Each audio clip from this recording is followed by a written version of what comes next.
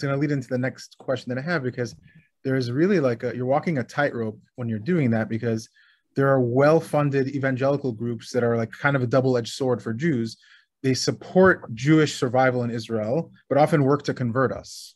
So I'm not saying they all do, but a lot of them do. Like, for example, like John Hagee is one famous example. As a former Christian missionary, you now raise awareness of Jewish evangelism, its danger to the Jewish people, and encourage safe and consistent boundaries in interfaith relationships of Jewish communities. How do we enforce those boundaries, like while maintaining strong relationships with our Christian friends? A lot of Jewish blood was spilled over centuries at the hands of Christian oppressors. So naturally, Jews have welcomed this new iteration of Jew-friendly Christianity, which makes things very complicated, because we do want to accept their hand in friendship, but at the same time, like, how do we know, like, where do we draw the line? Because they're going to come in, let's say, fund a soup kitchen, and we want to welcome them, and they're going to become part of our lives in a way, whether it's in politics or any aspect of society. We're going to be involved with them, especially in Israel. Where do we draw the line? How do we create these boundaries without like offending them, and also while keeping the relationship? Yeah. Right. We'll tell you, they tend to exploit their love for Israel and their generosity and their charity to the Jewish people. They exploit it to a point where boundaries are crossed and red lines are crossed in proselytizing, and we allow it. We shouldn't be allowing it. We need to be strong enough to keep those boundaries in place and say, this is a red line that you can't cross. And Christians are commanded from their own Bible to support Israel and, bless Israel. What is that? Genesis. Yeah, if you bless us, if you bless Israel, you'll be blessed, and you curse Israel, you'll be cursed. That is a commandment that they are obligated to keep no matter what. And but that doesn't include proselytizing, and we need to be strong enough to put those boundaries in place and say, we appreciate your support. We appreciate you standing with us. We appreciate you rallying and advocating with us in issues like anti-Semitism and, feeding the poor. But we draw the line when it comes to proselytizing. And I don't believe that anybody who we know who has that agenda should be a direct provider of support for vulnerable people. Mm. And we just need to be strong enough to put those boundaries in place. And that is through our leaders. And we need to hold our leaders responsible. You're talking about religious leaders or political leaders, both, really. Religious leaders, political leaders, because there are laws that need to be put in place to keep these boundaries. There are religious leaders that are opening the door and vouching for them, letting them in. So, unfortunately, money talks, in both worlds. It does. Money, ego, and the fact that we're in a rough neighborhood here in Israel. Yes. We are surrounded by enemies, and a lot of people say we need all the friends we can get, and this is too dangerous of a situation to turn it away. We've also been trained by the Christian world that we need them. We have, big leaders. I know there's a very famous museum now, which is, it was opened and run by Mike Evans, who's a Christian leader. And you walk in, and the first thing that you hear is Benjamin Netanyahu's voice. And he says, without the support of Christian Zionists, the state of Israel would not exist today. Wow. And that's the message for the whole museum. And basically, we owe everything to the Christian Zionists. We owe everything to the evangelicals. And without them, we wouldn't exist. And that shouldn't be the message, because we exist because God promised we would exist, and no matter what, he's going to protect us, and it's him that is responsible. And Christians can, choose to follow that verse in Genesis or choose not to. They can bless or they can curse, and that's up to them. But I don't think that that doesn't obligate us to allow them to cross these lines and convert our children and come after us like that. We've dealt with too many centuries of that. Well, you moved, if I'm not mistaken, you moved to Israel in 2015, and there was a population of Jews for Jesus, like at around, I think you mentioned 15,000, and now it's doubled since then. Right. And that to me means that like they're clearly not doing anything from either the religious or the political, but they're not taking it as a threat, because to them it's like, what is this? It's a small number and it's not a big deal. But doubling in 6-7 years is really scary. Yes. And Right. like, so what are you doing? Because I do want to get into what you did with Hot TV, the biggest channel in Israel, which is in 9 million homes in Israel. Right. They were going to have a 24-hour evangelical channel, basically trying to missionize to Jews. And you and Rabbi Singer were very heavily involved in shutting that down. So that's one great step. And we hope there's going to be more people like you. But what are we doing on, like, to preempt these things, not to react to these movements, but are you guys doing anything to kind of stop it in its tracks? It can't be just you guys. It has to be the entire Jewish world. And I've been in the counter-missionary world for 15 years now. And much of it has been behind the scenes, creating reports, trying to show Jewish leadership the agenda, trying to do what I'm doing now, but directly with leadership, meeting with government leaders, going to Knesset, and meeting privately with Jewish agency and big Jewish organizations. Before, I don't know if you know about the Jewish agency case, we exposed that Jewish agency was partnering with Christian missionaries.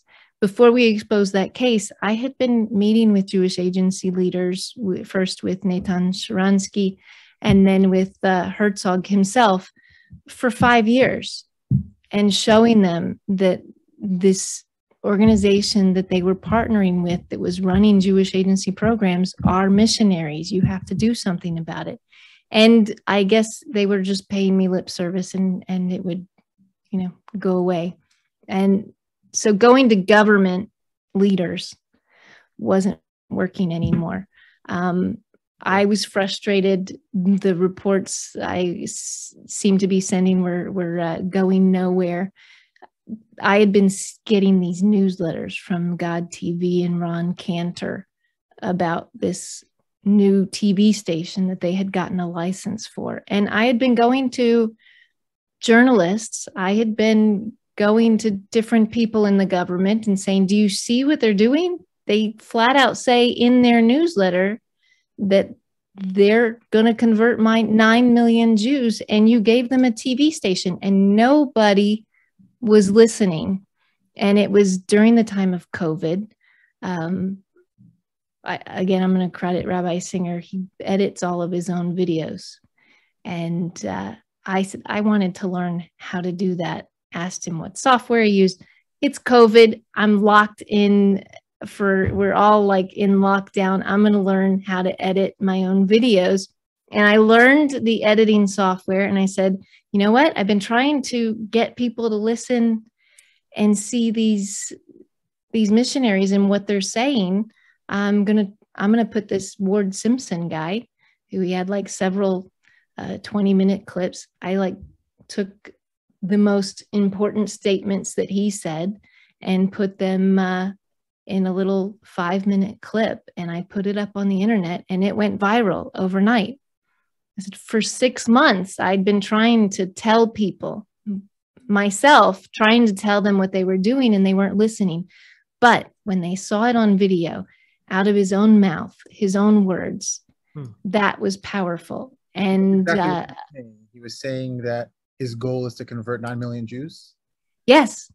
He said, we've got the license to broadcast the gospel of Jesus Christ to all of Israel, and we're going to convert 9 million Jews to Christianity.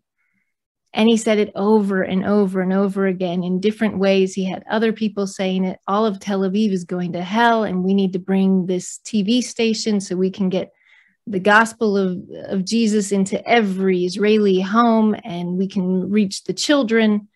And it was very shocking.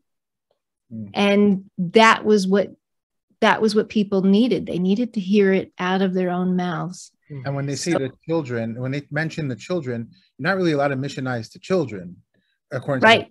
Right. So is that like the kind of the nail in the coffin that you relied on? Like, hey, they're actually proselytizing to children, so we got to do something about this. Oh, that's the loophole. That had a lot to do with the method and why I guess they had to reapply for their license. And then in the meantime, it was the public outrage that was brought about. So it was, and that is why I say it can't be just you guys. And that is why I changed the way I did things. I no longer go directly to leadership. I've found that is useless. And the only time, unfortunately, that our leaders are forced to do something or change something is when there's public pressure and there's outrage. And it took everybody being very angry and everybody telling the leaders, this can't happen and this is wrong. You're saying that was why it was successful. Israelis. You're saying Israeli, like secular Israelis too, had a problem with it? Or every Israeli. We also started a petition against Hot TV, which was the cable provider that was carrying the stations. So when all of the subscribers of Hot TV threatened to cancel their subscriptions if they allowed this TV station, Hot TV was also under pressure to cancel them. So that worked. That was also the same way that Jewish Agency severed their partnership. For 5 years, I'd been trying to show that they were proselytizing. I found videos. Fortunately, the money that supports these groups doesn't come from Israel. Israelis aren't supporting these groups. They are beholden to their supporters in America, which means that they have to produce content and they have to go to the churches and talk about what they're doing in Israel, or they have to produce videos and talk about what they're doing in Israel. And when they do, they boast about what they're doing and they describe the tactics that they're doing. They say how they're doing it and what they're doing it, and they show it on video. Wow. So when I get those videos that are not meant for a Jewish audience, they're obviously meant for their Christian supporters, and show that these people are lone soldiers and these people are going after Olim, then that was brought to the public and Jewish Agency was forced to sever that relationship. Wow. You and Rabbi Singer and your organization have saved so many souls. You might have some guilt inside. Oh, I converted some Jews to Christianity, but in the big picture, what you've done is like you have a very big impact on Jewish history. You don't realize it. We don't realize it, but it's huge. It's so much bigger than we can even imagine. So thank you so much for doing that, because that's we owe it to you and Rabbi Singer and people like you. And I'm hoping that are there people like you who are like, because obviously Rabbi Singer's getting up there in age. Do you guys train others to kind of be counter missionaries? Because I feel like in the religious world it's a missing element, right? Like people don't really find this to be a problem because you're not feeling an immediate impact from it, so you kind of brush it up. Oh, someone else will handle it. Someone else will deal with it. Like the guy, like the Haredi guy who hands the book you know, oh, this is or listen to this tape. You know, that's people's reaction. They're not equipped. A lot of it has to do with, in the religious world, you know, a lot of Jews are not familiar with Tanakh. They don't want to deal with these problems. That's a separate issue. I won't tell Rabbi Singer that you said he's getting old. Well, listen, I don't have a stream. We hope he's gonna, you know, God willing, to be here a long time. But we need people like him, and we hope that there are other people being trained to do this job, because it's so important. And what I want to really end on is your organization, because, you know, you were responsible for uncovering missionaries who lived outwardly as Haredi Jews, such as the Elk family. I want to talk about them, or if you have any other ones before we go. And if you can just give us some background on this, because I can't imagine, you know, someone who's dressed as an ultra-Orthodox Jew is coming to my shul and so integrated, like the Elk family. Like this person was a mohel, and he was you know, doing circumcisions. He was a rabbi. He was, I don't know if was he a shochet also? He was a Kohen. He was a sofer. He was word. And like I feel like my BS meter is pretty, you know, sharp, that I could catch on, but you got to be really, really good to just know that, really well prepared to know all the lingo and to integrate into that world so seamlessly and get to such a high position. So, like, can you explain how that happened? And there's other cases of that as well. Yeah. First, the work that Rabbi Singer does is so important, and he's really focused on the Christian world and the Jews that are in the Christian world, bringing the Jews that are there back to Judaism, and in countering the texts and showing the contradictions in the from the New Testament to Tanakh, and why Jesus doesn't fulfill that. Beyneynu's role has been mostly just saying, you know, from my own experience and being a missionary myself, uncovering the agenda and trying to educate the Jewish world. I don't work in the Christian world at all whatsoever. I feel like my mandate and my reason for starting Beyneynu is to educate the Jewish world and to expose the agenda in both evangelical Christianity and uncovering these really deceptive tactics that we're seeing. And we talked about how the Messianic movement began with incorporating Jewish symbols and icons. And it is only amped up as the Christian world feels they're closer and closer to the end times, which I don't even think we brought about why they target the Jews, which the reason they target the Jews is they believe that it is the conversion of a Jew that will bring about the second coming of Jesus. And as we get closer and closer, they feel there's such a desperate need, and they feel that Orthodox Jews are an unreached people group. You can Google that term, unreached people groups, and they call it a 1040 window, the least missionized people in the world. And we're the least missionized people in the world because we tend to seclude ourselves, isolate ourselves, separate ourselves. We have private schools, we have communities, we insulate ourselves from that influence. So the only way to target and encounter a religious Jew is to get inside. And in order to do that, they have amped up the Messianic movement to such a level that you're seeing things like El Cohen, and we've had exposed many others. And you ask the way they do that, it is something they're committed to long term. He started and went through this process many, many years. There's ones that we just exposed not long ago that were doing this for much less years, but they begin in America. And a lot of times the entry is through Chabad. And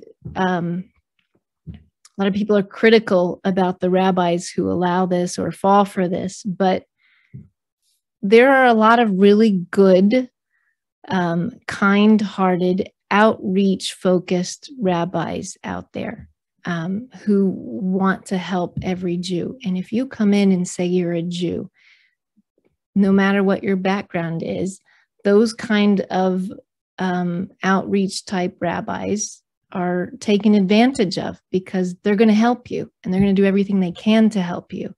So if you come in and say you're a Baal Tshuva, they help, and you become part of the community, and you learn, and then you start learning Daf Yomi with the rabbi, and then you move to another community, and you name drop some of the Jews you know from the other community. And as you move, and you'll notice in every covert missionary situation, they've moved several times. The Dawsons were like 10 states that we had spread the whole investigation through. And as you name drop and build this false narrative, your Jewish identity just gets stronger and stronger. In the case of El Cohen and a couple of the others, each place they went to, they had some story or some way that they obtained another Jewish document, a get, or El Cohen was, building up titles and certifications in the Jewish world. And I think you asked, how does that happen? Even now, when a religious Jew comes into the shul, and most shuls will give you an aliyah when if you're a guest visiting for the first time. We don't ask, are you a Jew? And we don't ask them to prove that they're a Jew when they come in. And a lot of times, if they're going to a religious school, we do need to start asking, especially when they're trying to come into the schools. But whoever thought that a Christian missionary was going to go to a smicha program? Yeah. If you apply to a smicha program, they're not asking you if you're to prove that you're Jewish. It was not even a question until now. It's crazy because like the level of commitment they have to like doing all these mitzvot and living that life. It's like a lot of Jews can learn a lot from that. If we had that kind of commitment, unbelievable. Yeah, it's crazy to live that kind of right. So how did you bust this family? Because it's a very sensitive issue. Because if you're wrong, and if you come out too early and you don't have enough evidence, then you ruin the whole family's life. That there's a lot of guilt that will come with that and pain. So how did you know, like, okay, this is it, that we have it, we know for a fact, and now we're ready to expose them? Absolutely. That was a case that we had been building for quite a while. And it was somebody on my team who had recognized that these were actually somebody that we had known in the past who was forced to give a full conversion in writing and verbally, because they had been caught before, and that was in 2014. And at that time, Elk had said, I want to do tshuva. And in the Jewish world, that's a sacred word, and everybody should have the ability to do tshuva, and said that I don't want to live a double life anymore. So they gave a full confession and went back to living their life, assuming that they had really done tshuva, until somebody on our team said, wait a minute, they've got 2 profiles, and she's sick now, and she's building funds, and she's got a profile in the Christian world building funds there, and a profile in the Jewish world. So she said, I bet they're back to the same thing, and they never really left. And sure enough, we had plenty of evidence very quickly. He was brave enough to have gone on Christian TV, preaching about Jesus and living as a covert missionary. He wrote a book about living as a covert missionary among the Orthodox, and it didn't take long before there was a mountain of evidence. And the journalists that we have been working with, the burden of proof is very high. There are a lot of things that were not published because, to me, it was damning. It was very, it was a smoking gun, but it wasn't enough for the legal department of the paper to print. So there's not a single statement in the paper that does not have a mountain of evidence to support that statement behind it. And it does. You have to be absolutely right. One of them, I actually fought and said, "There's no way, this can't be." And I was the worst critic and wanted to give them the benefit of the doubt because it was a family that I was personally involved with, and I just couldn't believe it. But it did. It turned out they were, and found pictures of them, in some of the other cases, and it all fell apart. And yeah, as you're living a double life, usually what happens, from what I'm hearing about a lot of these stories, is that you actually become more bold with your open, like you're kind of like leaving breadcrumbs everywhere because you feel like, hey, I haven't been caught till now. I can be a little bit more bold about it, and then like I can start getting away with it. And that's how they missionize. But at the same time, that's how they get caught. So right. So that, I think that happened with this case as well. Correct? With Elk, yes, he got more and more brave, enough that he was living two lives, and he was in the Jewish world acting as a sofer and a mohel and teaching, but in the Christian world, he was opening up a yeshiva and was giving messianic smicha. What's not in the papers and what you don't know, and was one of those things that didn't print, was that he had also been doing conversions, and there are conversion documents that have been accepted by the state of Israel for Aliyah, and there are at least 10 more families that were in the process of trying to find and expose that made Aliyah with conversion documents by Elk. Wow. Did he drop the Cohen? Because obviously, if everyone knows he's a convert now, he can't be a Cohen. I think he's still going by El Cohen, but he did shave his beard. He's no longer masquerading as a religious Jew. His kids are not in religious schools now. And I think it's very difficult to retroactively revoke somebody's citizenship. Sure. So the government has not done that. But I think in other ways, we have really sounded the alarm bells and really woken up the Jewish community. And if that we have a hotline, we have a email, we have a website to report things, and I'm inundated with reports all the time. So I do see that people's eyes are opened, they are concerned, and this is on their radar, which in the past has not been, and it's a good thing. It is an amazing thing. Thank you so much for making this happen. This was unbelievable, and we're gonna hopefully spread it around to as many people as we can. Yeah. And we're telling our listeners now, please share this with people. You might not think this is an issue that directly affects us, but it does. So thank you so much, and keep up the good work. Yes, your story is an incredible inspiration, and we hope that anybody listening, everyone within their own situations and its own context, but anybody listening should acquire strength through your story, to be able to face challenges, to be able to